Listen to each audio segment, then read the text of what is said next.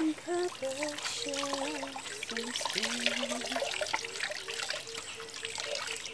Clouds are shrouding us in moments unforgettable.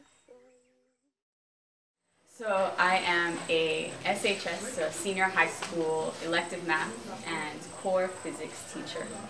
I teach first year students and sometimes I teach second year students when it's necessary. The way, the method in which you teach, it has bring a lot of change. The way she's teaching, it is very good, or it is very vital to us. I'm now perfect in it. She encouraged me to keep on moving and also add more energy to what I'm doing. It seems that sometimes the students, even though they reach the SHS level, they don't always have the skills necessary to take courses at the SHS level. It takes a lot of work. It takes a lot of patience. And I don't think it's work that is ever finished. Discipline styles in Ghana are much different than we tend to think of them in the US.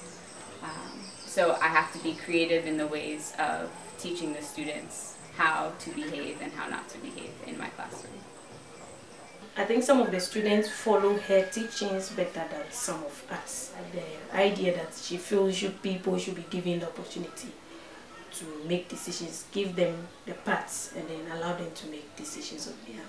At least, even if they think that my methods are different from their own, that my methods wouldn't work for them, if they can recognize that I can still achieve similar results, then that's the recognition that I want them to take away from seeing the difference in my style.